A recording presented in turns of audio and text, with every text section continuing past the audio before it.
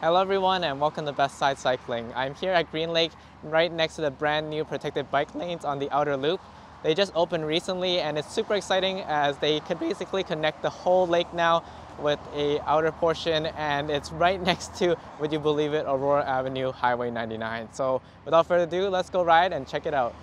And we're off, and I just wanted to give a little bit of context of where we are right now. So we're at the southwest portion of Green Lake, and you can see from this map, the dotted line is where they actually did this work, and it's really amazing since all of this started back only in 2021, and designs were pretty much set earlier this year, and now they're done. So we're gonna go ahead and enjoy them now and see what it's like to have a completely connected outer Green Lake loop. As we now have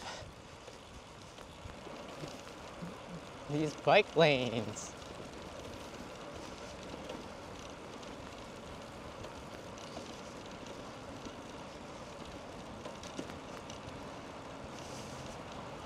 And we see these actual concrete barriers. Can't believe it, I'm actually riding next to on Aurora. I didn't think this day would come where I would be riding alongside Aurora Avenue, Highway 99, but here it is. It's actually brings tears to my eyes to be able to ride here. And you still get great views of Green Lake on the right. So yeah, I mean, plenty of space here. And we're just going along.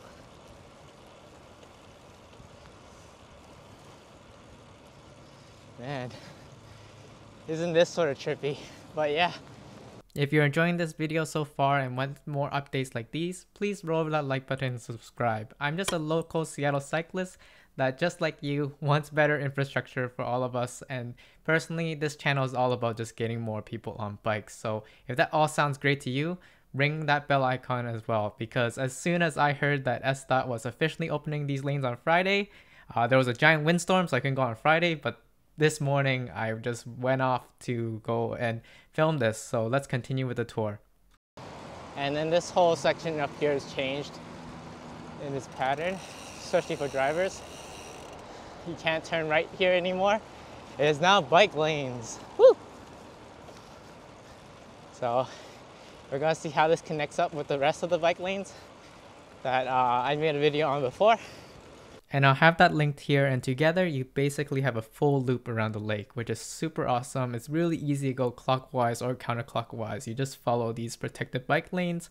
Just to note, here you see still some temporary orange ones. They opened it a bit early just to get people access, which is awesome. And the main materials for these bike lanes will come in later.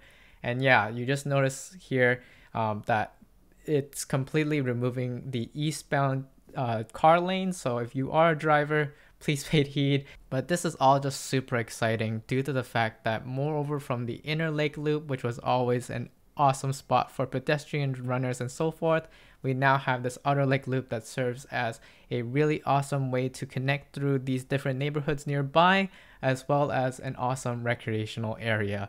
But on that inner lake loop, there has been some updates too, where the wheeled users are back on. I will have a follow-up video on that very shortly with the new news and the new rules, so on and so forth. So look forward to that. And as we approach the end of the actual segment that they finished just recently, let me know in the comments below. What do you think of these new bike lanes? Will they be part of your new route?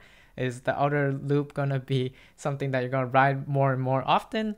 I would love to hear all your thoughts, and I guess it really shows the power of getting people involved and wanting more bike lanes, because it really can happen. So I look forward to hearing all your thoughts. Hope you all stay safe riding, and I'll see you all in the next video.